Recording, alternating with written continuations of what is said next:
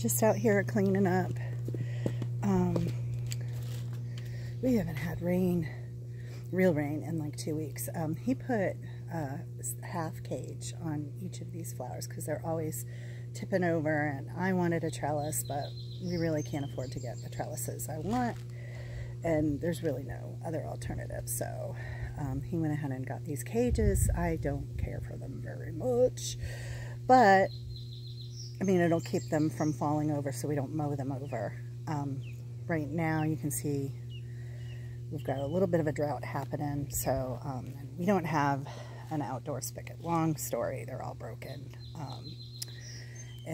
So we do the rain barrels, and we water stuff from the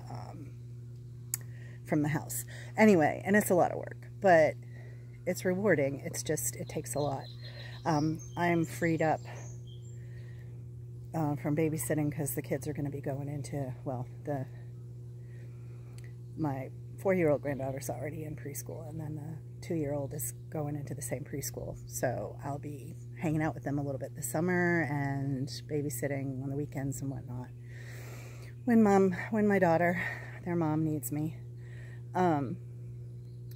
So yeah, I'm working out here a little bit. We're trying to clean up stuff. It's a little crowded right now, and I replanted stuff. I love, it looks crowded, but it's wildflowers, and you know, the bees are going crazy and the birds love it. So I'm just gonna keep on doing it. And we planted a whole bunch more stuff. Anyway, we're gonna go down here. I mean, it's not as pretty with the cages, but it's keeping them straight up. I don't know if you can see. And then we have the troth garden. The basil needs to be harvested, the old basil. And then I've got some new from seedlings that I'm growing. Yes, there's a lot of wine bottles in there. That's another way to water it. Plus, I like my wine. So, and you can see these guys are waiting for some food. I'm not going to feed them at the bird feeder. Ornamental onions have gotten huge. Carpenter bees seem to love it. We've got tomatoes growing, peppers over there, tomatoes right here. The flowers just grew in there automatically from something. Yeah. We cut these bad boys back. My boyfriend and I both worked on it, and I've got to go in there in a little bit and get rid of some of the weeds in the center. Because he's going to put a new layer of mulch so it'll look really pretty. And then we have tons of geese down here. Come on, we're going to go down to the water. Yeah, we're going to go down to the water. I forget what I was going to plant in the one where my roses were. I had a problem with rust in my roses.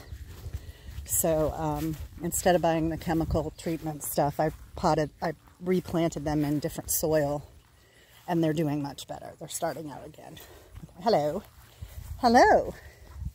Just walking amongst the geese that are going to hiss at us. Hello. Hello. Hello, families. No families. Okay, carry on. Me and my ducks are going to go down here. Carry on. Carry on. As soon as they see me put food down, they're probably going to come down here.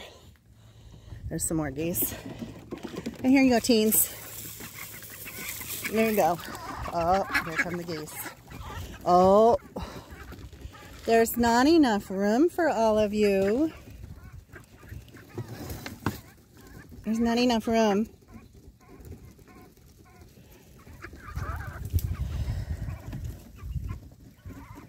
Bloop. Teenagers. All right. So, I got more work to do. Here they come. They're going to bully the teenagers out of the way. You know what? That's okay. I got more for my teenagers. You know I love you guys. Here we go. Have at it. Oh, no.